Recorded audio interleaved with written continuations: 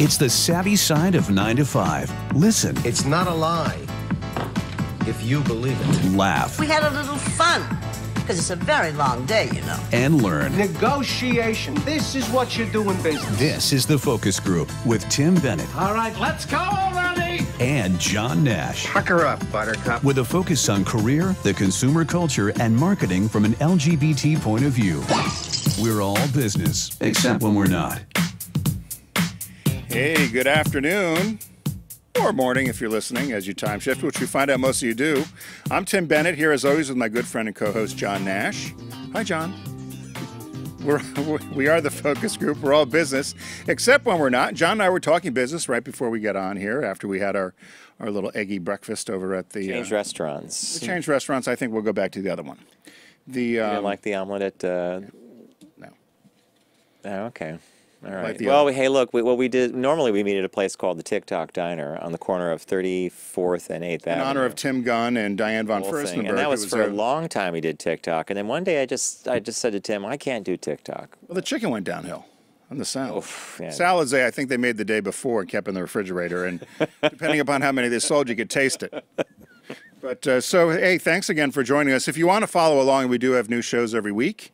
It's the best way to find any up-to-date information is through Facebook, or as some people say, the Book of Face on the machine. Book of Face, yeah, La And Machine. it's Focus Group Radio. We have two websites, or we have two pages for some reason. We have two different audiences because neither one will migrate to the other. I think Paul and Mass might be the only one that's on both. Yeah. But you want to go to the one with the yellow icon that says Focus Group Radio. That's updated at least daily with information about John and myself and what's coming on with the show, who our guests are. We also post promos there during the week. That's the place to find out a lot about us, kind of as an up-to-date current event thing. Or you can go to focusgroupradio.com to load any of the, or download any of the platforms around, whether it's audio or video.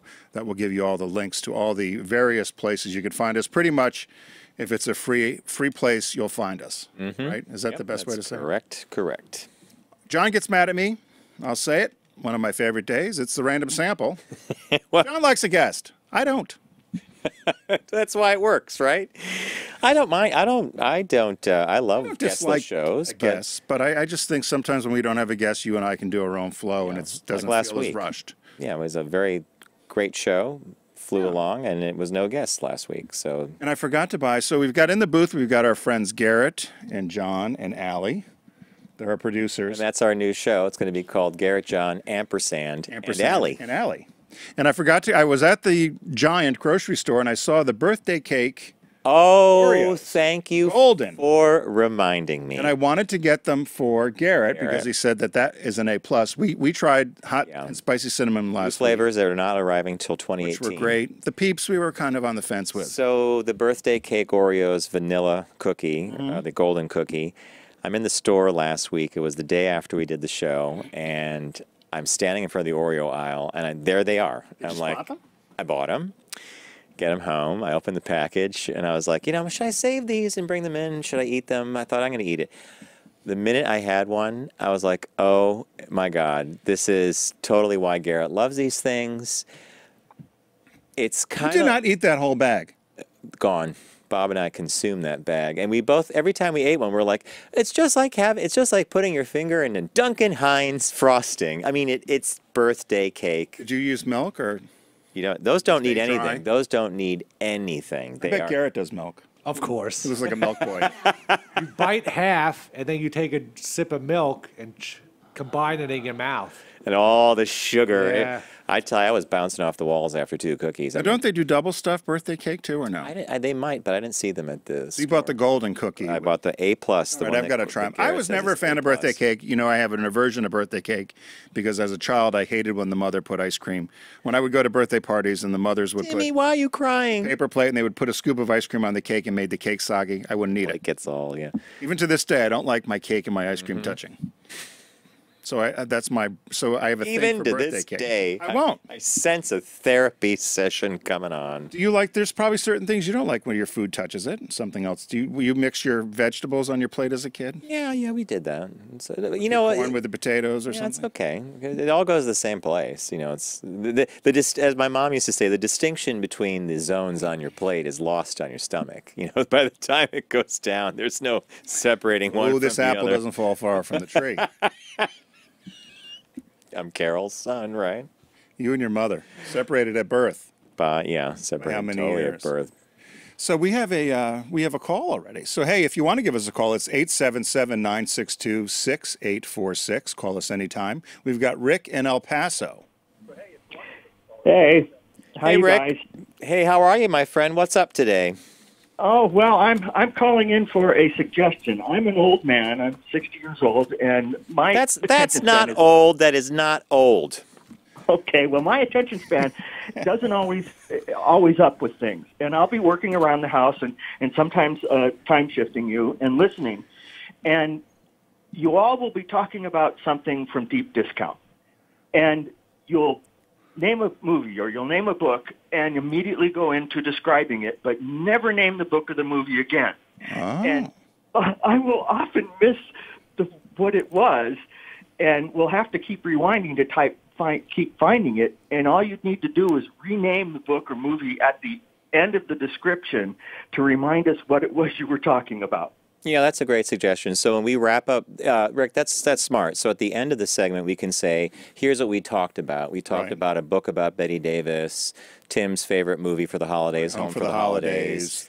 You know, John said this. Exactly. That's a good All idea. right, I'm down with that because I forget what I recommend sometimes, and I often want to order the stuff too. Like last week, it was The Crown. Love The Crown. That's a great show on Blu-ray. You know, it's funny, Rick. We've thought about it, and we do it once in a while. We'll post it on our Facebook page, and maybe we should do a better job of that as well, of saying, here's what our picks were this week, and then people can go there and find it as well. So I think that's a smart recommendation. We'll do it today. Yeah. We'll hotwire it in today, and when we wrap up the segment for Deep Discount, we'll make sure we recap. It's a recap. You have a pair of our socks, Rick?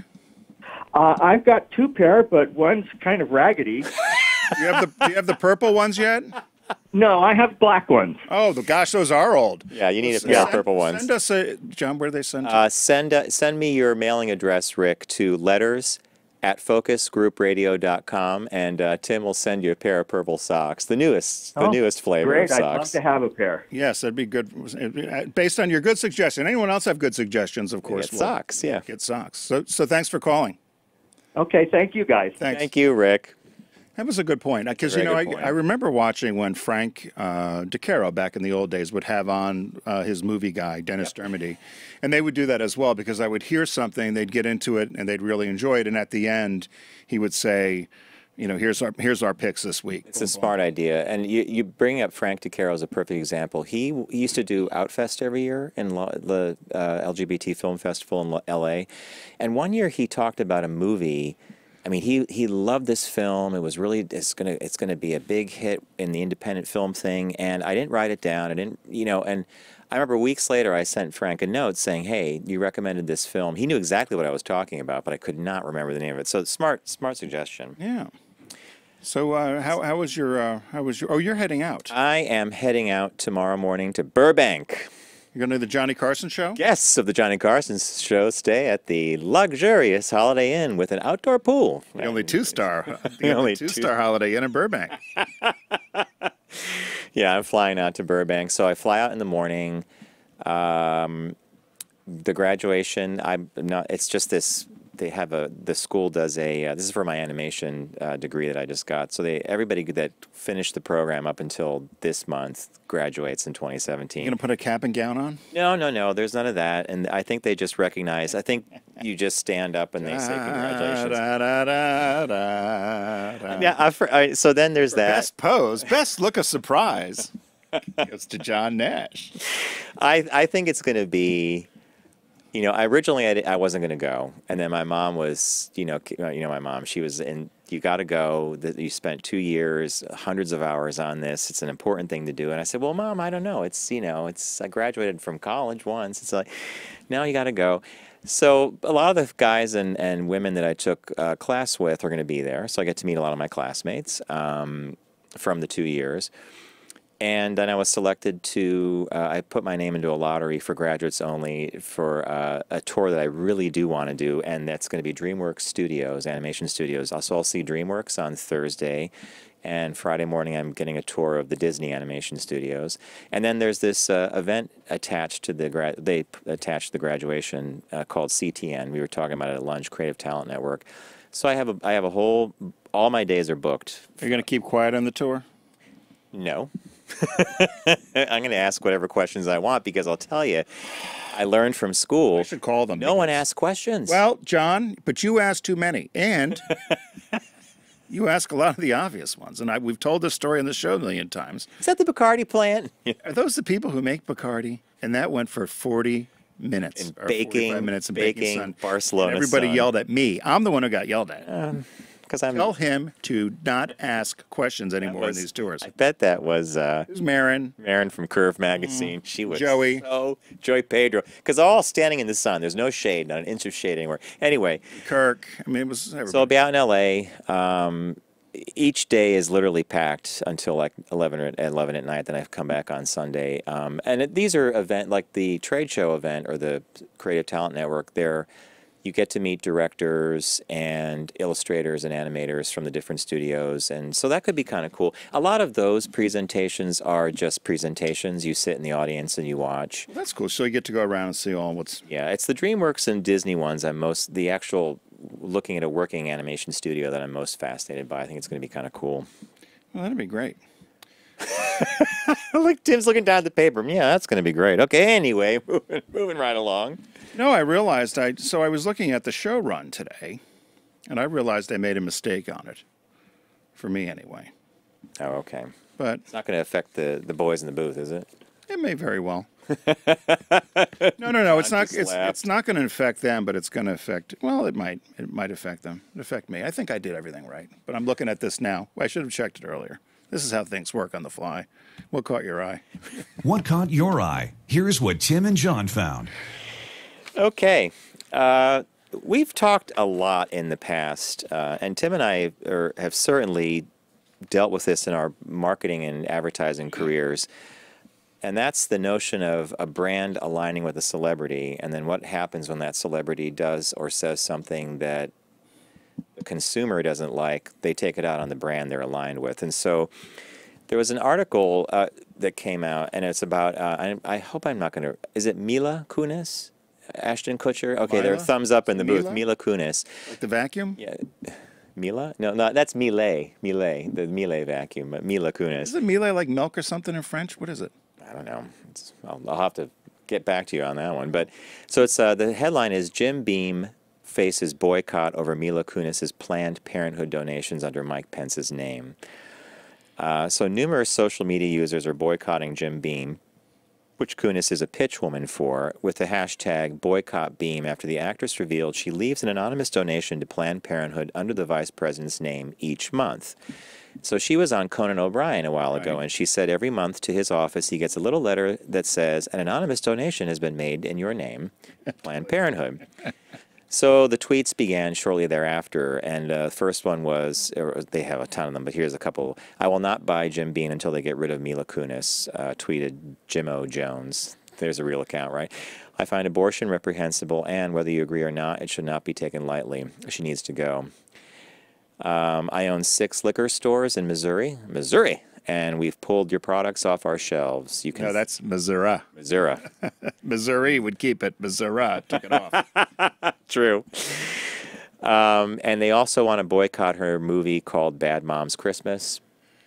In addition to they want to boycott the movie as well. So isn't this a situation where Planned Parenthood? They've labeled it abortion, right? But isn't there a lot more in terms of health services that Planned Parenthood? Yeah, there's women's health services. There's mammograms. They all the things that. In fact, there are no federal dollars that ever go to an abortion if Planned Parenthood gives one. And So there's a whole other counter Twitter movement to support her, and someone said it may be time to start drinking Jim Beam, thanks to Mila Kunis, wrote a Twitter user. This is not like, that one Twitter person who said, abortion is reprehensible. I don't think you're going to find a lot of people who disagree with that. No one's pro-abortion. No one. It's an option a woman should have, plain and simple, in my opinion, because of circumstances. And no, I don't think they make the decision lightly. No. That's the whole thing. This treats it as if it's just some kind of like, let's go buy a Twix bar and have an abortion. I mean, it's not.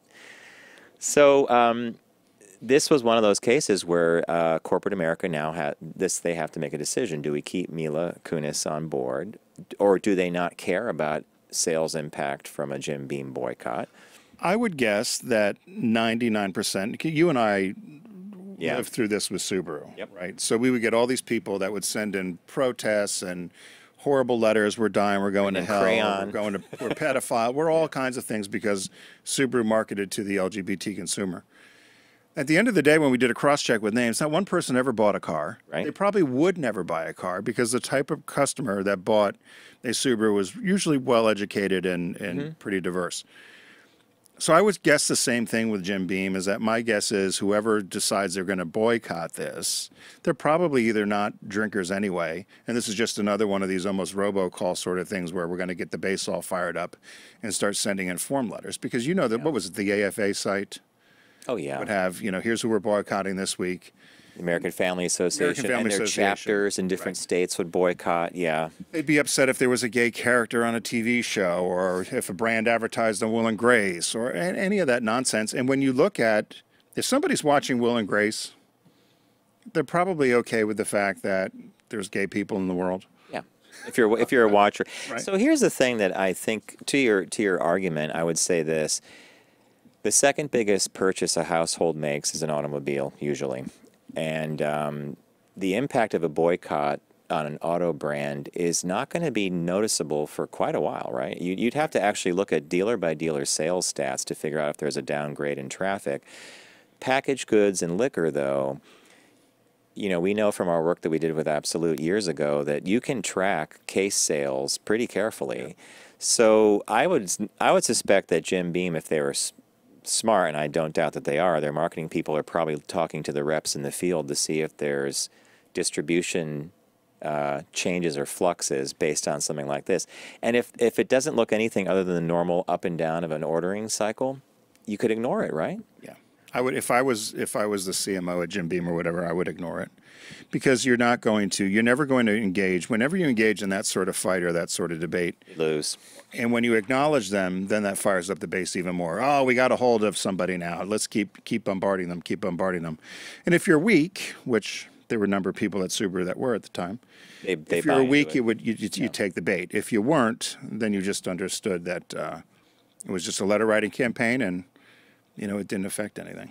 And it was, and as you said, it was after you left the brand, and we were working with them for a few years after you left Subaru. I can't tell you how many fires I put out. Could you do here's the phone call. Can you do a white paper on the Florida Family Association and their boycott of the Logo TV station? I'm like, here we go again. They're not buying your car. It doesn't matter. Yeah.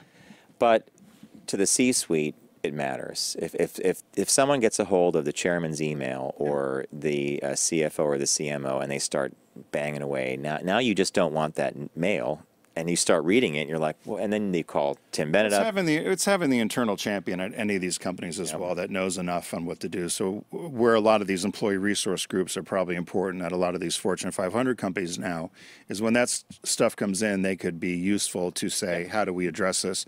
Because you're exactly right. When the letters would come into Subaru, they got intercepted by Abana, immediately sent to me, and then I worked with one person over in the customer dealer services area that answered everything, so it all came from one voice, and it sounded the same, right? And it all, so there was a way that it just triangulated within the company, and that's how you handle it. But otherwise, like you said, you would do a fire drill. I would never bother you with that nonsense. I only heard about, quote, air quote, that nonsense when we came to present. Yeah. And by that point, you'd already run interference with the C-suite, and they're like, "Hey, welcome back. You're doing a great job." Oh no, I learned that years ago from one of my mentors, Tim Mahoney, who just said, if you engage them in an argument, you're never going to win. No. And the minute you open the dialogue, then they're in, and that's It's like what happened with Ford. Yeah, the boycott that they had because of their dealers. Right. And then as soon as they got onto it and grasped on, it became a disaster. Shut it all down. Right. So that's. I just thought you'd enjoy that one only because we've experienced it, and not with a liquor product, but in general. Yeah, mine. So 180. If they find it, I don't know. Headline is Mother of 5 is knocked unconscious by an exploding washing machine. Did you see this? There she is. So this woman is in Minnesota. She's got 5 kids. She knocked off her feet and lost consciousness after her washing machine exploded while she was doing laundry.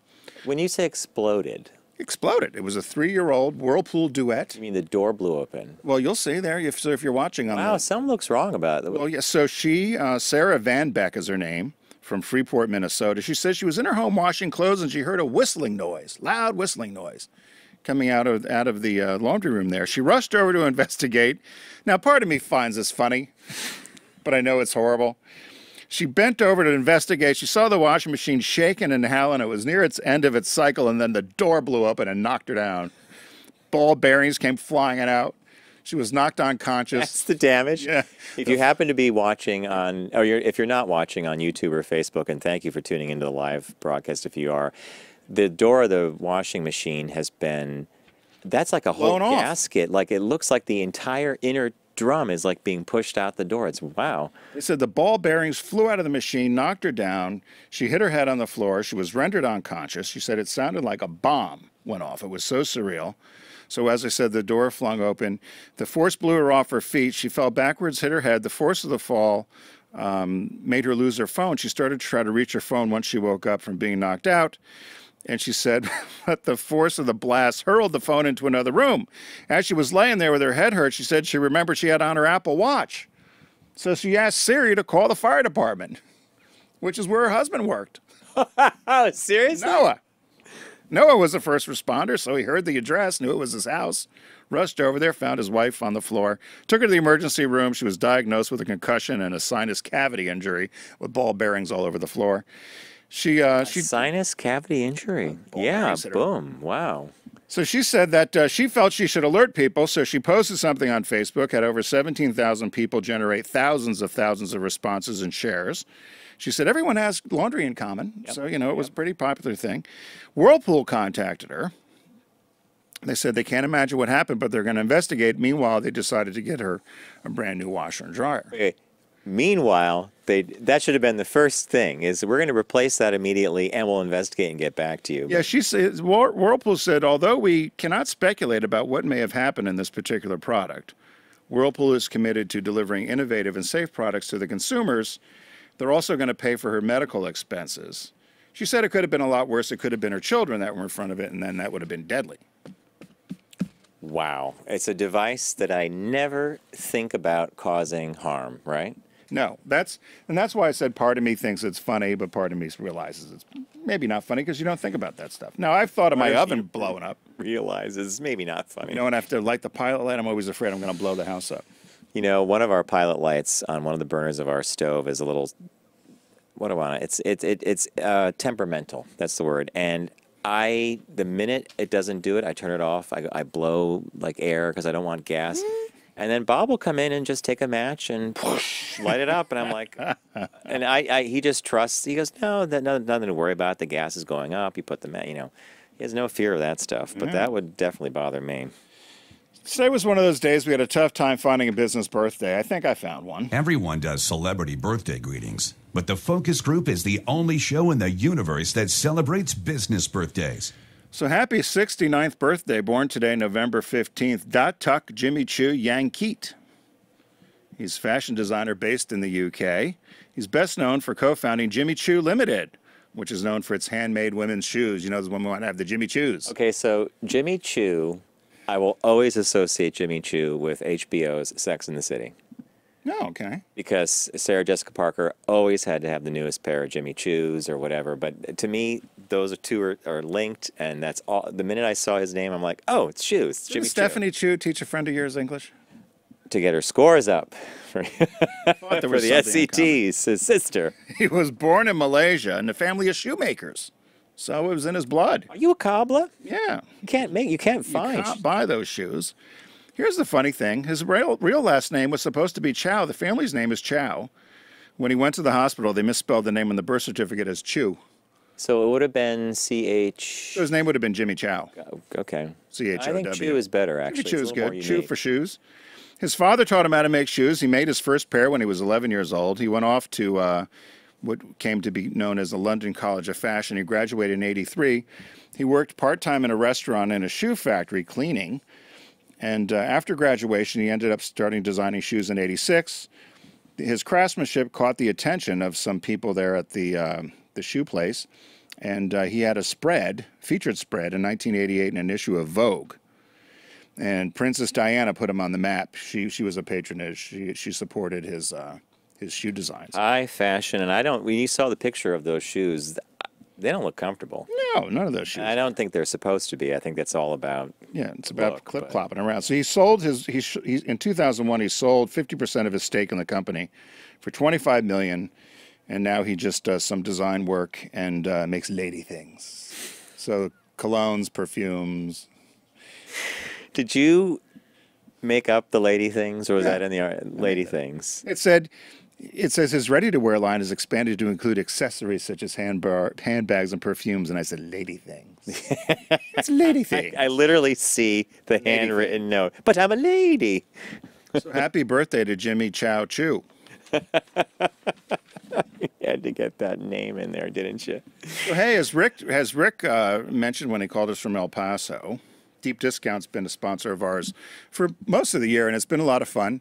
If you want to check out all the things Deep Discount has, be sure to head over to focusgroupradio.com and click on the Deep Discount logo, which is right there on the screen with the John calls shark. it the shark, the pirate shark. The pirate shark. There you go. The Deep Discount shark.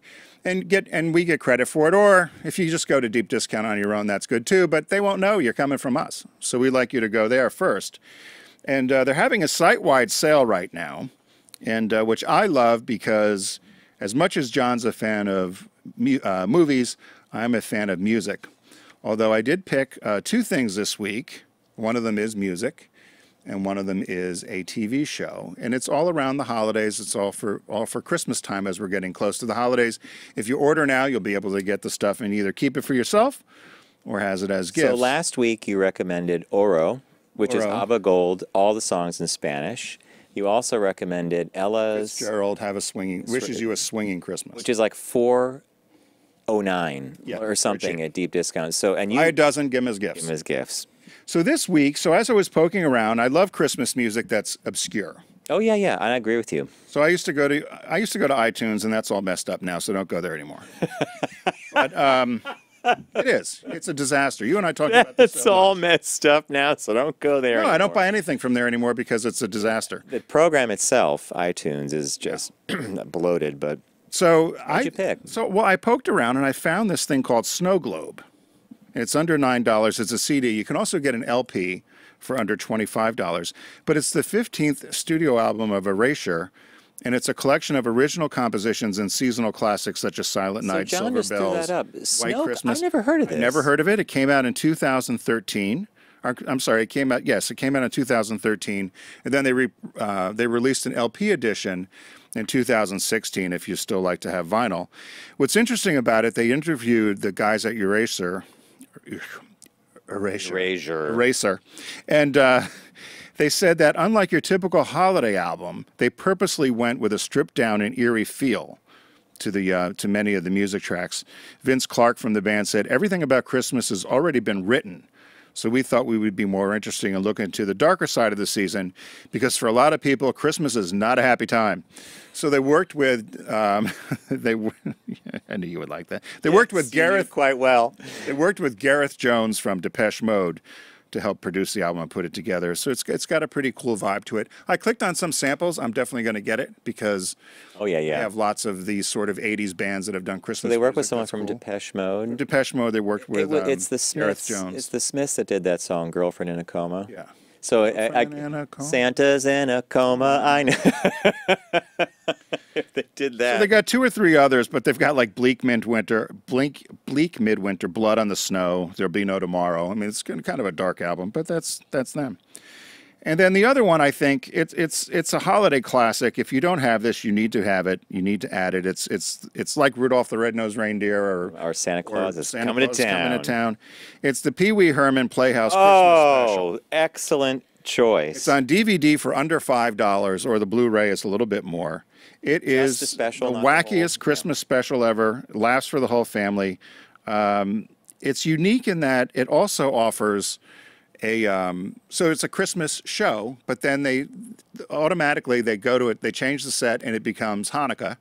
And the Hanukkah portion of our show. Now it's time for the Jewish And portion. the dinosaurs had little dreidel, and Right, I and they remember play with that. the dinosaurs, and suggestion. It's hilarious. And just if you don't know about this, you probably should hand in your LGBT card. Just to give you a listing of some of the people who appear and sing. So Paul Rubens, of course, is Pee Wee Herman. Grace Jones, Joan Rivers, Oprah Winfrey, Frankie Avalon, Charo, the Del Rubio triplets, also a great CD. Annette Funicello, Zsa Zsa Gabor, Katie Lang, Little Richard, Dinah Shore, Whoopi Goldberg, Cher, Magic Johnson. I mean, can it get campier? The minute you said Katie Lang, I could see her doing Jingle Bell. She just did Jingle Bell Rock. It is the campiest thing ever made. It's great. I didn't know they sold it individually. I thought you had to buy the whole. No, you can buy the special. It's under, as I said, it's under $5 for the DVD at deep discount. Hilarious. Brilliant. All right, So those are my 2. So I went in a slightly different direction because You always do. As I always do, because I'm going out for my animation graduation. I decided to profile 3 titles that I grew up with as a kid, and then probably were most influential in me loving movies and animation and stuff like that. And the first one is a show that I know you watched as a kid. It's Johnny Quest. That was a good cereal, wasn't it? Well, yeah. Quisp. That was Quisp. Yeah.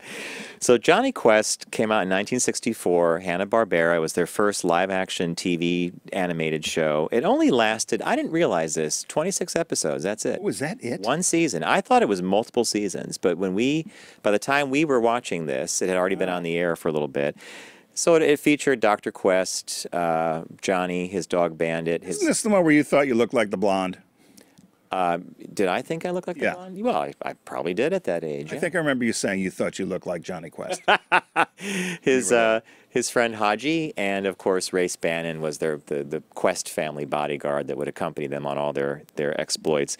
That's available also on DVD and Blu-ray. The next thing I picked was something I'd never seen before, and I'm definitely picking it up because I suspect that this is what we grew up with as opposed to later. They've remastered The Gumby Show, but they remastered The Gumby Show from the 1950s, the very original Gumby and Pokey. I thought it was Gumby and Pokey, so it's just Gumby? It was called The Gumby Show. The blockheads are in there. Seen that. They've gone and they've taken the original they've been remastered from the original camera rolls and soundtracks. Apparently it looks great. But I suspect that this is what we saw, these 50s versions growing up, because they did have a Gumby, and the Gumby and Pokey show was made in the 60s. Yep. So I wrote down... Gumby looks like it could be an extra Priscilla, Queen of the Desert. Those big pants. Didn't they do a whole look like that? And some of our friends over at Deep Discount were talking to me last week about Gumby, and they know Art Clokey, one of the guys that did the original animation. I think they know his family. I thought it was claymation, or is it animation? It's claymation, meaning it's stop motion. They bend it, they sculpt it, they take a frame. It's a very long day. It's a very long day, yeah. Not me. But I remember those shows, and Bob, the minute he saw me pick this, he goes, Bob goes, my favorites were the blockheads. Because the blockheads were troublemakers. Remember, they were just crazy. And the last one that I picked is the Thunderbirds Complete Series on Blu-ray. They called this Super Marionation. Instead of marionettes and puppets, it was Super Marionation. Do you remember the Thunderbirds? Yeah. With the strings, and they're like, okay, Thunderbird 5. I rewatched a couple of these. Did they hold up? I'll say this: they're worth rewatching because they're It was just a time. There was a time, yeah, and storytelling, especially for kids, took a little longer to do, but you were captivated by the spaceships and the miniatures and the whole bit. So pick that up. So that was my three: that Johnny was yours, Quest, Gumby Show, and Thunderbirds. And then, of course, there's always a new release or featured release. And this week, it's Bob Hope, The Ultimate Movie Collection on DVD. So when I read that, I thought you kind of get a warm fuzzy about Bob Hope. But I guess for me, it's more of a warm fuzzy of it was entertainment from another time. And I'm not sure we'll ever see the likes of it again. Because he did radio, he did movies, he did TV, he did stand up. I mean, he really did, and there were a number of people. One of the performers who did most troop visits as well, right? Didn't he do a lot of the? So I often wonder, it's a bygone era, and I just think for the nostalgic part of it, it would be great to have something like that. I've never watched, if the movie's on, if I'm on one of the old movie channels and one of his movies comes on, I'll watch it, but I don't search it out like I would a Betty Davis binge or something. Look at all the people he worked with. Yeah, who do you Lucille Ball, W.C. Fields, Dorothy Lamour, George Burns, Gracie Allen, Martha Ray, Betty Grable, Paulette Goddard, Jane Russell, Bing Crosby. I mean, it's Charo, Zsa Zsa Gabor, Katie Lang. Yeah, exactly. So yeah, But actually, you bring up a great point. That kind of variety, the variety of actors and actresses which Pee Wee pulled into his Playhouse special, or Bob Hope could do, or any of these guys, it's very different. I'm not sure it will happen anymore. All right, so let's recap what we've gone over. Tim recommends The Snow Globe by Erasure. It's a music CD. Pee Wee Herman's Playhouse Christmas special on DVD.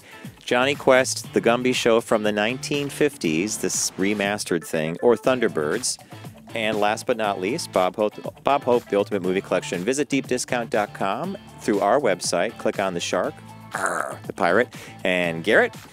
Thanks, Deep Discount. All right, guys, we are going to take a very quick break. And when we come back, it's time for the Random Sample, where Tim and I look at LGBT headlines from around the country and perhaps the globe. So stay with us.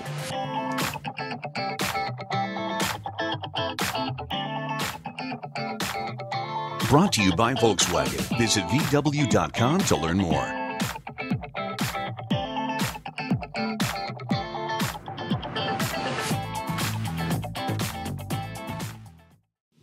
Focus on the savvy side of 9 to 5 with the Focus Group. Try, really try. Listen, laugh, and learn with Tim and John. I never try anything. I just do it. It's one of John's favorite movies, Faster Pussycat, Kill Kill. I'm not so sure Rick from El Paso is going to get any of our picks this week, though. Maybe Bob Hope and stuff. I don't know. Rick? Yeah. I think he'd look. I just said to Tim during the break that I have a list that I've got to now go on Deep Discount and hack out, and it's the Ella Fitzgerald Oro. I can't believe you don't have Ella did Fitzgerald. The Erasure disc. Yeah. We have Pee Wee's Playhouse. I've got it in video. I need to update VHS. You have it on VHS. Yeah. Okay. So hey, welcome back to the Focus Group. Tim Bennett here with John Nash.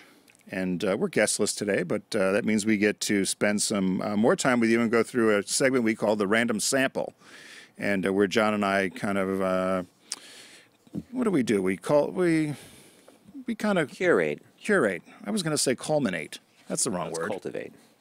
What's culminate? That's end. Culminate means that something has a culmination. But John took night classes.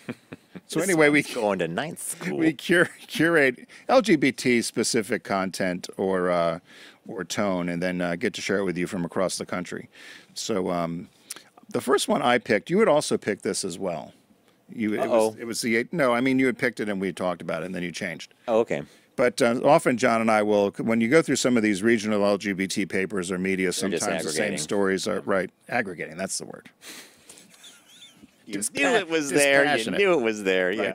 So the one that I picked, one of the headlines that stuck out to me. So the Human Rights Campaign has something they call the Corporate Equality Index, and a couple of days ago they just released their 2018 companies that scored 100. So that's a perfect score for LGBT equality and for work that they do and how they treat their LGBT employees. The actual language is the Corporate Equality Index rates companies based on lesbian, gay, bisexual, transgender, and queer workplace policies, benefits, internal education, and public commitment to LGBTQ equality.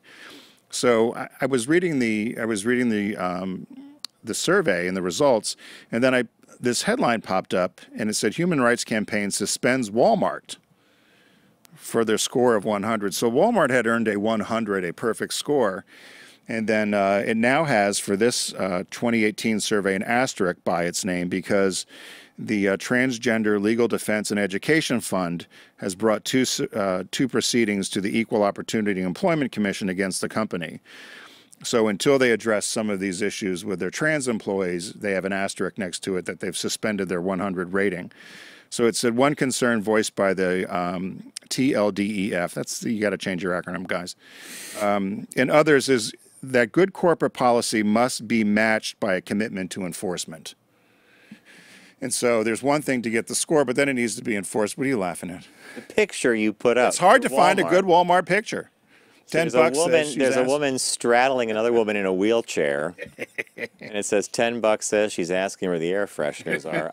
Is that the Walmart? And I love the look on the woman who's behind the counter, like you. Very nonplussed. Yeah, that's Walmart. So you always love the Walmart picture. I do. There's a whole site similar to Lurid Digs of people like bending down, cracks. But that's a sideshow. So so apparently there were two transgender employees that have gone to the EOEC and the EEOC, yeah, the Equal. They're calling it Equal Opportunity Employment Commission, and have said that they've been vulnerable to severe and pervasive harassment and discrimination. So the one thing that somebody, though, countered and said that, so Walmart has been dinged, but they said the HRC hasn't always balanced company actions with actual practice. Over the years, there were never any complaints of discrimination by LGBT employees of ExxonMobil. Correct. For instance. Yeah. They said, but they would always get a score. Their last one was a -25. Yeah. And it wasn't until until marriage equality came that obviously the score had gone up. But they said that there's one thing to give these scores and another thing to actually enforce them, which I agree with. Walmart obviously sent their communications department, said that they were sorry to hear of this. They're very proud of their work on inclusive and non-discriminatory policies. And but you know, I looked at the list. So the other quick thing that was in this study were the 9 auto brands that made it. So of the 36, VW's got a perfect score for a number of years now, right? Right. So there were 9 auto brands that have a 100% score. I'm not sure I agree with all of them, but here are the automakers that earned the score. So if your car didn't earn one, you might want to wonder why. But it's Fiat Chrysler, Ford Motor Company, General Motors, Hyundai, which is new to the list, Nissan Mitsubishi, Subaru of America, Tesla, Toyota, and Volkswagen Group of America, which includes Audi and Bentley. Tesla hasn't been around that long. I mean, well, but they obviously have good. So they took the time to do the old HR stuff. But I scratched my head and said, well, where's BMW? Where's Mercedes? Where's Jaguar? Where's Land Rover? Where's Mini? Where's Honda? Where's Mazda? I mean, there's a number of companies that aren't on this list. And Honda did get an 85, but I think they got dinged on their transgender benefits. But the scores, I think it's always interesting to look at. They list just about every company, Fortune 500 company, and they said 600 and some this year earned a perfect score of all the companies they talked to. Bad. Which is good. So you can go to the hrc.org site, and the list is free to look at. You can actually download a whole PDF on how they do it. They do it by category, so if you wanted auto brands, airlines, packaged goods, financial institutions, banks, da-da-da-da. So that was my first one. My first one was about the retirement of soccer star Robbie Rogers. So LA Galaxy defender Robbie Rogers announced his retirement from professional soccer November 7th through his Instagram and the team's website. I guess that's how it's done. Handsome guy. Rogers came out as gay in 2013, making... Is that the same picture of him? Same guy. One's for Out Magazine on the left, and one he's in his soccer outfit for a game. The other one, he's not in a soccer. So he came out as gay in 2013, making him the first openly gay male athlete in a major U.S. sport. And he said, "My happiest years as a player are the ones where I could walk through the stadium at the end of games, down the tunnel to my partner and son waiting for me at the other end." He added that he only wishes he would have come out earlier. "I wish I could have found the courage that so many young individuals have shared with me in the past 5 years to live honestly and openly as a gay person," he continued. And he said, none of this would have been possible without my teammates and brothers on and off the field, without the LA Galaxy and Bruce Arena, who saw me as another player and not a distraction, or without the fans who judged me for my work ethic and my play and not my sexuality. And then I think this is the LA Galaxy president said, Robbie Rogers has been an integral part of our club and our community since he joined the Galaxy in 2013. So I'm not sure what he's doing. How old he is? No, and that's what I did a little research, and I was wondering if he had, well, I'm going to say early because he's been playing for a while. Is he an American too? Or was he a Brit, I wonder? I always thought that he was actually British, but then moved here and took up his life here and became a U.S. citizen or anything. Like Beckham. Yeah.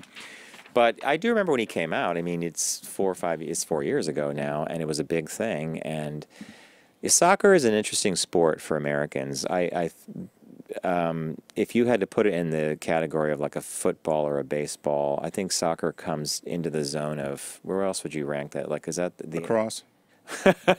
No, I mean, a lot of the weird thing about soccer in our country. Game. It's but and it's the #1 game around the world, but not here. No. But the weird thing is, if you go to any grade school, elementary school, kids are playing. Junior school, high school, all have soccer teams. Lots of kids playing, lots of leagues. When they get to college and universities obviously still have soccer teams, but that's kind of where it ends. You know, you don't see. It's interesting. You're talking about like a feeder system. Yeah, but we have, there's a soccer stadium in Philadelphia, and it's called the team's called the Philadelphia Union, but it doesn't get talked about as much as football, baseball, and basketball. as you said, a totally American phenomena. Because if you're overseas, you Real Madrid or whatever your team is, you are like hundreds of thousands riots of people, in the stands if something. Was Cristiano Ronaldo? Is he Real Madrid or something? He's that super sexy guy. Is that how you pay attention to these things? Soccer players have great physiques. Why? Because they run a lot. They're up and down the field. I mean, these guys, they're in great shape. They're in great shape. You watch soccer games? No. I just look at the player. I'm not going to watch the game, but I know. Watching football this weekend, John? Nope. No. Unless you mean football as in Europe, soccer is football, Watching right? American football this week? No, I'm not. All right. My number 2 is a short one here. This is right here in your town, John, New York City. I got this out of the Huffington Post, Queer Voices. It says, New York City transport replaces ladies and gentlemen with gender-neutral announcements. Have you heard this yet? On trains? You mean like ding, ding, the next stop? Okay, go. So New York City's Metropolitan Transportation Authority is retiring the use of ladies and gentlemen in favor of gender-neutral terminology. So there's no more ladies and gentlemen, next stop. So what do they say? Well, according to a local news outlet right here, Pix 11. Yeah, WPIX 11 channel, yeah. Subway conductors and bus drivers will now have to address all commuters as passengers, riders, or everyone. Oh, okay. No, I heard that this morning, actually. Passengers, please be advised due to a train incident in Brooklyn, So that's the reason why I changed from ladies and gentlemen, All pre-recorded messages will be updated to comply with the new rule, the new policy. They said, we're fundamentally changing the way we talk to our riders to give them better and clearer information. That's not anything to do with better or clearer information.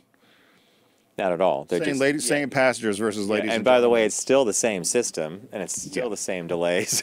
They said some people are very unhappy with this change and said it's overly politically correct. They don't like it. Who'd they poll? They said some people. Who are these some people? Like, I can't imagine some people are unhappy. You would they care. Think it's politically correct. I don't have any problem with someone saying, passengers, please be advised. I'm a passenger. I'm also a gentleman.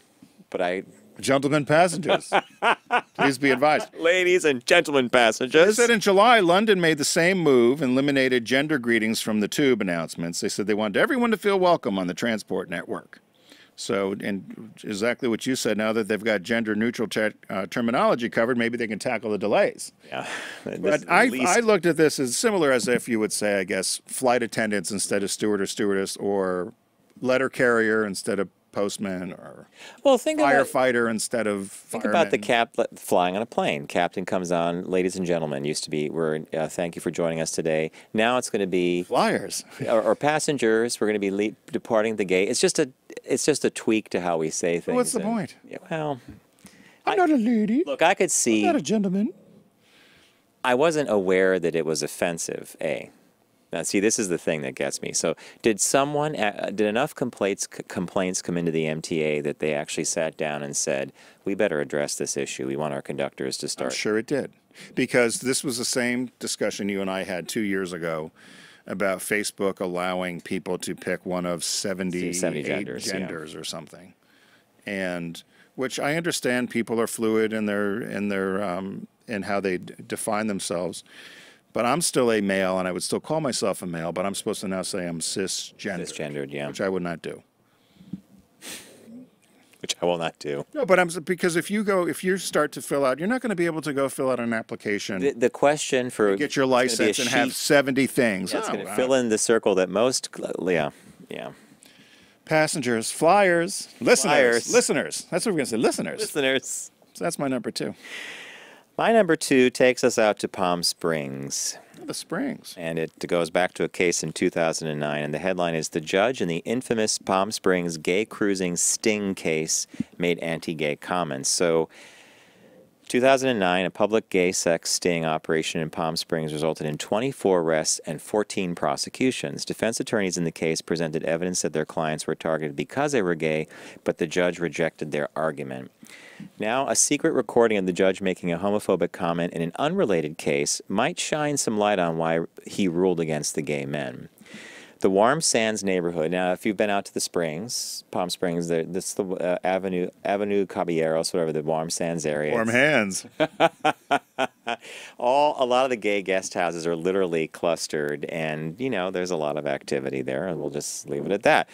And people kind of knew that. So it says the Warm Sands neighborhood in Palm Springs was a known cruising area with several gay resorts. In June 2009, Palm Springs police performed a 4-night undercover sting in the area and arrested 24 men, all gay. So undercover, quote, "capture the fag," close quote, sting operations were more common 10 years ago than they are today. Police usually had flimsy evidence in these cases and expected those arrested to confess, sign a deal, and hope the whole thing would go away without contacting an attorney. So I'm supposing this was some kind of behavioral modification game they were doing. So you get caught propositioning an undercover cop. Right. And if you sign this, you're not going to be on the sex offender list, whatever. The gay men in this case, though, fought the charges, leading to an 11-day hearing in 2011 where several defense attorneys presented evidence of police misconduct, asking the judge to dismiss the charges, which they did not.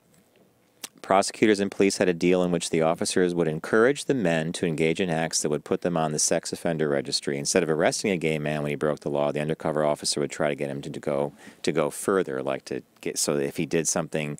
If he solicited the officer, that was one thing. If the officer said, yeah, well, how about this? They would try to get him to do something that would put him on the list. Was that entrapment? And that's what the attorneys were arguing, yeah. So in the previous 10 years in Palm Springs, no one ever had been arrested for such a thing, especially straight people who would get caught having sex in public. And a recording in a police vehicle was released when an officer can be heard during this trial process. He called the men beep suckers. The police chief was also recorded calling them a bunch of filthy mother beep. Was this Alabama or was this? This is Palm Springs, right? Palm Springs. At the end of the hearing, though, Judge David Downing upheld the charges and allowed the prosecution. These men were not arrested for being gay. They were arrested for having sex in public. Oh. So in 2012, an unrelated murder case, the defendant was secretly recording the audio feed in the courtroom, during which the judge made anti-gay and HIV-phobic comments. During a break from jury selection, when the court microphones were turned off, one of the defendants left his laptop on. The judge can be heard saying that he will not read motions filed by one of the defendants who was gay and HIV positive because they were in envelopes that were presumably licked shut. And the guy says, "Lord knows where his tongue has been." When later confronted, the judge says, "I can say what I want. The First Amendment protects me." Of course, the First Amendment does not protect anyone from consequences of their words, and presumably a judge would know that. So the recording was made public.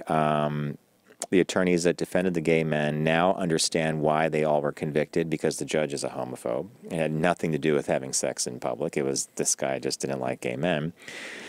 The operation was suspended in 2010, and Palm Springs has instead decided that better lit streets and patrol cars are a much better way of patrolling things and keeping things safe and quiet. The police chief also resigned as a result of this. So this is all happening in Little Palm Springs. You're not surprised, are you? Well, yeah, no, I'm not surprised, and I don't know why people are out looking on the streets. You don't have to do it anymore.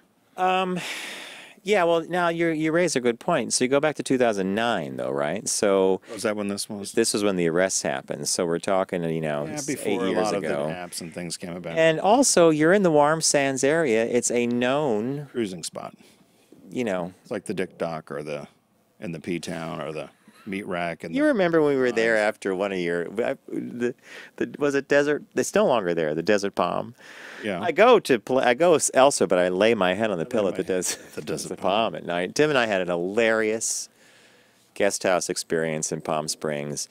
There's only 6 rooms, right? 6 or 7 rooms. It was great. It was a very mid-century modern type place. And the hilarity came from the guests who would sit around and tell these stories. And that particular weekend, boy, do we get the stories. It was great. It was a great group of guys. But at night, guys are going to do what they're going to do. And they went from guest house to guest house. And one guy we used to know for years, Barry, who used to stay at the place that we did, used to call it street treats.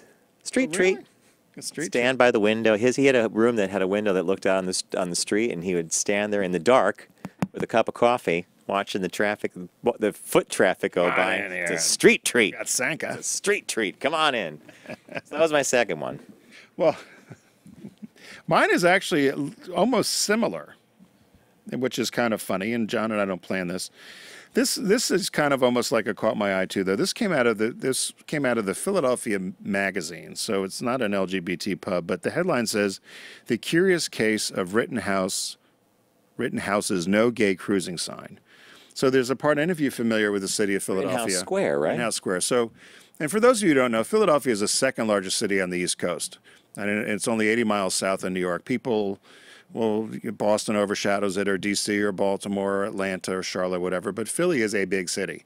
And if not for New York, it would be the largest city on the East Coast. So it's a big place. And I'm just giving my little... Because I shit-canned the place a couple weeks ago. Yeah, but now... About the thugs at the unions at the convention That's different. center. That is totally different. But now you redeem it. So this area in Rittenhouse Square, for anybody, I don't know, what would your equivalent be in New York? The Upper East Side. So this is where the most posh houses are, multi-million-dollar mansions, great location, great parks nearby, just a great part of the city. And for years, it was a cruising place for gay men. And so I was reading this and I just laughed. It said, decades ago, men used to cruise the 2,000 blocks of Delancey, Pine, and Spruce Streets looking for other men. The traffic sign with which the city tried to stop them is still there. So they put this sign up 40 years ago. It said, in the 80s, I was in my first apartment. This is what the writer says. At 20th and Spruce, I remember lying awake as the same bad muffler circled the block all night. It was the sound of desire. Which I thought was written well. He said, I knew that nighttime was prime for a long-standing ritual there. Men cruised the 2,000 block of Delancey and Spruce. They would go around looking for other men on the circuit known locally as the merry-go-round. Some men perched on stoops. You totally love this for what the author did. Yeah. Some men perched on stoops. Others walked or drove by. The merry-go-round. When a man would pass another and there was interest, he'd pause, he'd turn. If the man looked back, it was game on. At a time when homosexuality was taboo and, yes, illegal, the merry-go-round was non-committal. They said that if you walked into a gay bar at that time, it was tantamount to coming out. So they said particularly a lot of straight men or closeted men would do this loop at the merry-go-round because they were afraid of getting arrested and thrown in on sodomy charges, which is what the city used to do. You're laughing at the merry-go-round and the muffler, the sound of desire. But on the merry-go-round, you could just go walking in, and you cruise with your eyes. It was a place to test the waters for married men with secret desires. And that's why the sign went up. Our friend with the sputtering muffler was technically breaking the law thanks to the sign that made it illegal to make a left turn on Delancey. from midnight to 5 a.m. You could do it any other time. The sign is still there. It's hilarious. I've seen it. Next time you come to Philly, you and I are going to go get our picture taken. Midnight to 5. They've asked the city about it. They keep putting it up. No one knows why it's still there. The neighbors don't quite understand why it's there. It was put up over 40 years ago for this particular reason. The headline in the newspaper said that it was a result of a petition so that to reduce traffic and noise. And they said that they talked to someone at the streets department who didn't even really know the sign was there. And so it's been there forever, and they were thinking of taking it down. But they said that maybe they'll just leave it to let people know that we maybe not have come as far or we're as enlightened as we used to be. So the other thing that they did say about it was that, I won't even read that line, but they essentially said that neighbors aren't losing sleep anymore. The fear of AIDS slowed the merry-go-round down, as did Grindr and Tinder, which has stopped it altogether. And that was my thing about the spring. It slowed the merry-go-round down, or stop. No one gets the brass ring. Said the real-life serendipity is gone. What if? In real life, serendipity is gone, and they said that the merry-go-round no longer needs to exist, and so the traffic doesn't need to be diverted as it used to be. Now, my friend, the other reason this caught me, one of my dear friends who did pass away, Chris Crenshaw. When he first moved to Philly, he was from South Carolina. I had no idea what this merry-go-round was. And he had this old Volkswagen Jetta, and he's like, "Come on, Timmy, we're going for a ride." And this would be after the bars would close. And I jumped, on, Timmy, we're going for a ride. And I never understood what we were doing. I said, "Oh, these are really nice houses." Like, I never understood what we were doing. Why you were doing the merry-go-round. He knew enough to go 2 or 3 blocks down further, make a bigger loop so that you wouldn't go through the residential part. But then we would laugh. And then the cops would kind of, they would all be crisscrossing as well. And as long as you just kept moving and moving around, but we would laugh. We ran into somebody we knew. It's about 2 in the morning, and he was walking up around the merry-go-round, and Chris, of course, pulls up, beep, beep, hi, Bruce. He's like, "What are you doing here?" He's like, "Oh, I'm going to return videos." He had like this little bag of video. We're like, He's like, "There's no video stores open up here." I had a Dropbox. He just wanted to, it'd be like you, just wanted to let him know I saw you. You've been marked. You've been marked, right. So that was my third. Oh, my God. All right. We'll wrap up Random Sample with my last one. It comes to us courtesy of Starbucks. It's a quick one. Same-sex couple gets cozy in Starbucks' new holiday commercial. I didn't see a commercial. Is it a TV spot? There's a TV spot, and it's the coffee giant hit the ground running with its annual Yuletide campaign. In a nod to the adult coloring book craze, this year's cups, the cups themselves, feature hints of red and green, but are mostly black and white line drawings, encouraging customers to fill in the stylized trees, ornaments, and gifts with the hues of their choice. That's because the evangelicals got all wound up. Now we have to have cups? Now we have to, yeah, exactly. I remember that. That's last year was the color of the cup. Yeah, it didn't say Merry Christmas. Something crazy. However, it's the commercial for this year's holiday campaign titled Give Good that generated the most buzz. The animated clip, which also debuted November 1st and can be viewed above or here on our screen, features a bevy of diverse families strolling through winter landscapes. Among them are 2 women who cozy up to one another with a steaming cup of coffee as fireworks burst in the background. So we're going to watch it. Oh, isn't that pretty? A lot of red. How much of this, how long did this take to make, John, this animation? Good amount of time. Really? Yeah. It's got to be really carefully planned.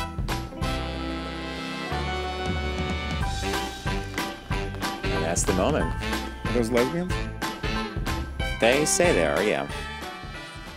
For a kiss. Starbucks spokeswoman told HuffPost that the aim of the Give Good campaign is simply to showcase the connections shared by our customers with their family and friends at this time of year. We will continue to embrace and welcome customers from all backgrounds and religions in our stores around the world. This goes all the way back to your Jim Beam thing. Yeah. Because this is a different kind. Someone who would get upset at that is not going to Starbucks. No. Right? There's a certain...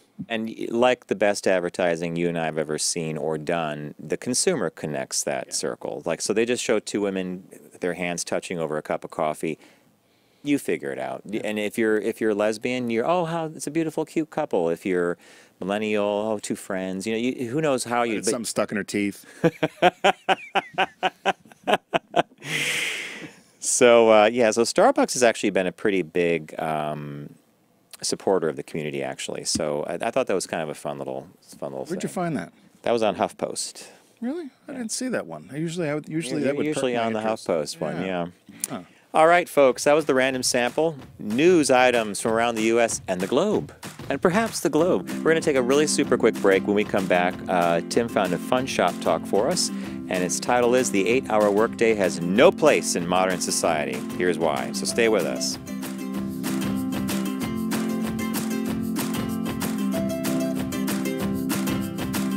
Brought to you by Volkswagen. Visit VW.com to learn more.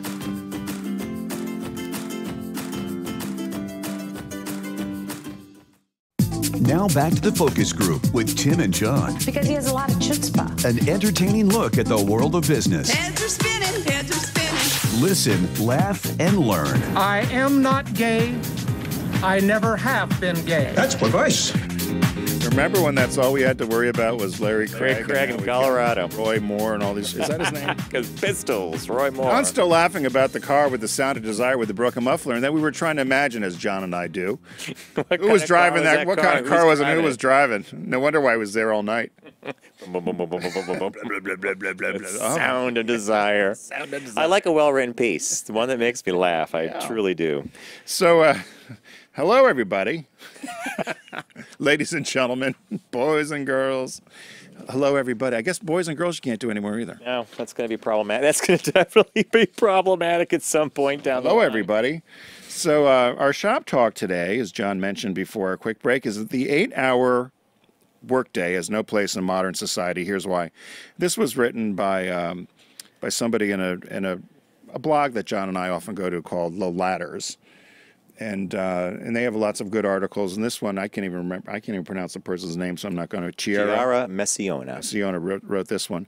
But the gist of it, and I reminded myself of Paul Hagen. If you could see John, I took entirely way too many notes. I don't know why. I spilled notes. Now, to compare, I underlined a couple things, but I took an awful lot of notes about it. But the gist of it, and this is something you've said all the time, is that we've become much more of a society of knowledge. Yeah, knowledge-based. And knowledge-based versus assembly line manufacturing, which is we still have and which is still an important part of our workplace and our economy. But they said this notion, as we've changed with technology and people can work at home or you can telecommute, the misnomer of the 8-hour day where you're just putting in hours versus putting in quality time and getting the job done, that did not change. So we still have this 8-hour day focus in our heads, but technology has allowed us to either time shift or do things differently, and it hasn't caught up. And so that was my takeaway from it. You've said this a million times, that you think more when you're either out on your bike. Well, she even said it in her article. Out alone. The 8-hour work shift is a definite carryover from the Industrial Revolution. Yep. And it was also a total byproduct of the fact that people used to be totally overworked in these factories and jobs. And the 8-hour standard was the idea that you would sequester the work to 8 hours. You could then measure it productivity-wise and evaluate people's performances within that time span. But again, we were talking about physically demanding jobs. And so what Tim was just alluding to, though, is at one point she says, for jobs that require a massive amount of creativity, curiosity, and flexibility, the 8-hour work shift is irrelevant and at times constraining. So if any of you are in industries where you have to come up with ideas or marketing plans or whatever they may be, sometimes if you're sitting at your desk, the idea is not going to pop into your head just because you're at your desk. Yes. It's going to come to you when you've sufficiently researched it or you've done the reading. I was fascinated by this because later in the article, did you highlight the thing about Warren Buffett? Yes, which I thought was interesting. Is Warren Buffett's business partner, Charlie Munger. Yeah, you could read that if you... He said in an interview with CNBC, in my whole life, I've known no wise people who didn't read all the time. None, zero. He says, as knowledge workers, we need to spend time thinking and feeding our curiosity through activities like reading. And I thought that was interesting. He said Warren Buffett reads probably half the day, right? Yeah, he says Munger has also been known to say about his partner, I would say half of all the time Buffett spends is sitting on his ass reading. Yeah. He has a lot of time to think. That's you. And except you don't have that money. Except I don't have the Warren Buffett money. You're not making money reading sci-fi. You got to read something. Make some coin. But as Tim said, when I jokingly gave I didn't jokingly give a presentation, but I gave a presentation recently. I think we were talking about advertising, and someone after the presentation asked me about some of the campaigns that we used to do for Subaru and Diet Pepsi and Absolute, and And he said, you know, how did those all come about? And I said, well, I'll tell you one thing. None of my best ideas ever came at the office. Zero. None ever came at the office. They came on a bike ride. They came on the train or on the weekend. Something would click. Now, I used to spend all my time, actually, and I think you were the same too, 9 to 5 was a lot of talking, a lot of phone calls, a lot of conference calls. And that's a hard thing to stop that and then say, okay, now I got to be creative. I was just talking to the CMO of a Fortune 2 company this weekend, and he had said to me, so he's the CMO, which is a huge job, billions of dollars, Chief right? Marketing Officer. Chief Marketing Officer. He said, I do no marketing anymore. No. He said, I just sit in meetings and all my creativity is gone. But to what you said, at a certain degree, the best ideas come when he might be in a plane somewhere or somewhere different. But it's that whole being slavish to the office or to the cubicle. I had worked at a place where it was 5:30. Nobody could leave until 5:30. You could be done at 1. I remember this job. And I would go crazy. This drove you crazy. You were done with your work by 11. Yeah, well, there's nothing to do. So I was there, and it would drive me crazy. I even got in trouble for going out. They didn't want you to go out for lunch either. To eat communal. To eat communally, which drove me crazy. You couldn't go get a cup of coffee or a drink, so they had a great refrigerator full of stuff, but they didn't want you leaving because they wanted you there working. And I used to talk about how unproductive it was. And, you know, the one thing I will say when I managed employees was that I always treated them like adults. And if you treat people like adults, they're going to act like adults. They'll get their work done and do it when it needs to be done and be responsible and end up probably working longer and better, or harder and getting better. Beth Gardner was the best example of that, of an employee. You used to say to people, I remember once I was in your office when you said to somebody, they were going on a business trip, and you said, take the afternoon off, pick up your dry cleaning, run your errands. When you get back, you'll tackle the job. Well, a lot of these people would travel 50 to 80% of the time. Most of it was weekends. Yep. I knew that they had, in some cases, partners or husband or spouse, wife, kids. You're going to miss a kid's soccer game. You're going to miss a kid's band practice, whatever. You can't buy that time back. So I would say, listen, I know you're going to be traveling this weekend. If Wednesday you need to leave at noon to go watch your daughter play soccer or something, just don't announce it. We had a very quiet rule of you get your work done. If I know where you are and I need you, I can find you. But you control your schedule, you control your budget, and I never had a problem with anybody. And I had a problem one time with somebody.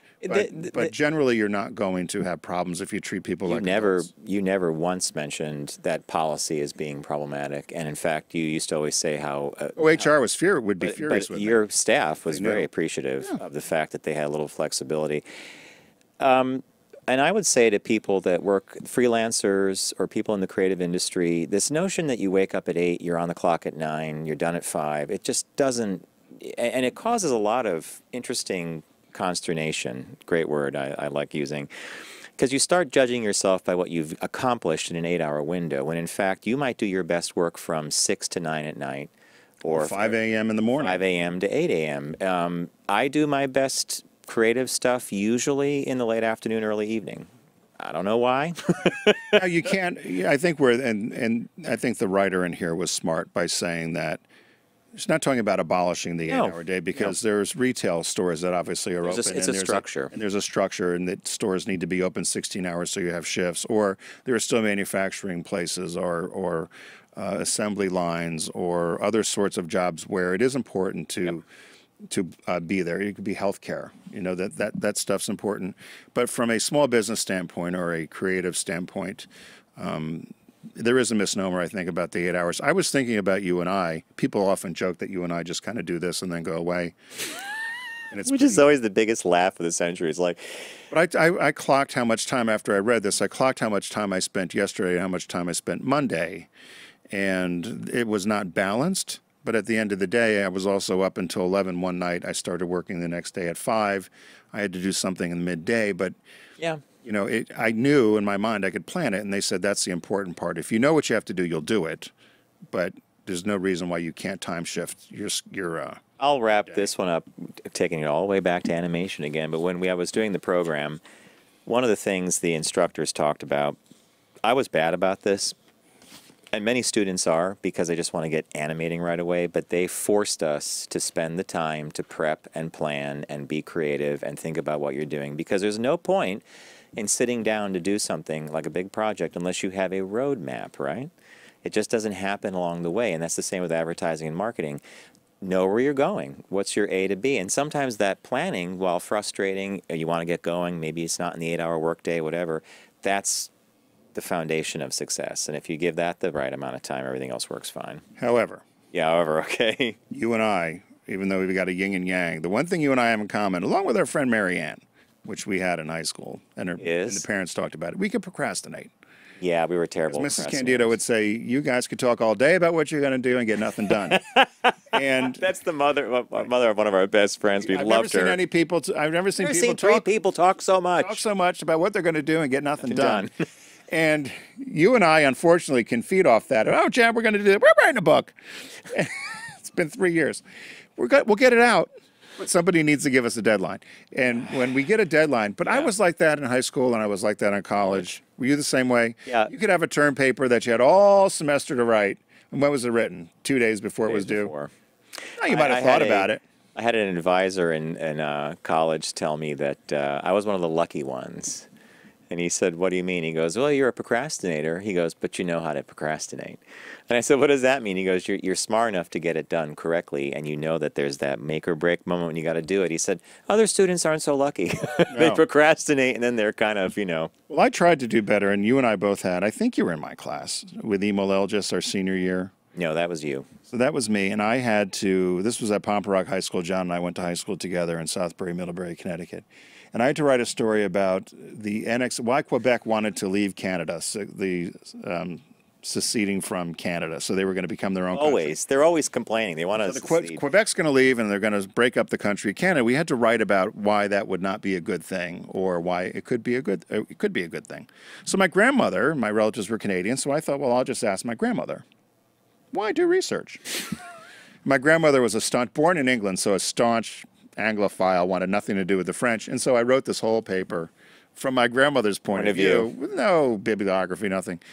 And I remember that Emolelgis handing out this papers. is my favorite story. He's handing out all the papers. I'm like, where is mine? And all of a sudden he comes with a baggie from behind. With a baggie and one of those Ziploc lunch. Right. The paper was folded up in like 3 inches by 3 inch square in this baggie. And the whole class is looking, and he comes and he drops it. And I said, what's that? He goes, your paper. And I said, well, why is that? He said, it shouldn't be handled.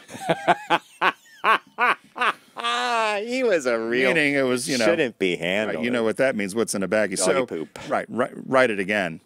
And then he did laugh about it. He's like, where'd you get all... I said, my grandmother's Canadian. And that's the other thing. We used to be able to talk our way out of anything. Yeah. Man, did we talk... And this... By the way, my mom, who taught in the region, they'd laugh about our excuses in the teacher's lounge. Did you hear what Nash and Bennett came up with this week? Anyway, folks, thanks for joining us today. It's the Focus Group. Go to focusgroupradio.com to find out all about the show, or our Facebook page, Focus Group Radio, as well. We want to thank our partners, Deep Discount. What did we go over today? We did... Race Your Snow Globe. Pee-wee's Playhouse Christmas Special. Johnny Quest. Thunderbirds. Gumby from the 50s. And I want to see that one. The Bob Hope collection on Blu-ray from Deep Discount. So thank you to them. Visit our site. Click on the shark logo, and you'll get there. Big thanks to Volkswagen Group of America. Check out the new 2018 Tiguan, and of course the new, not so new, it's been a few months, but the Atlas is still a great looking car, one that you should put on your list if you're looking for a SUV. I'd say it's they have one of the best warranties now, the People First warranty. Don't text and drive, arrive alive. And that's just kind of a throw out there. I want more. It's that time of year. Don't text and drive, arrive alive. Better? All right. That's better. See you next week, folks. Thank you.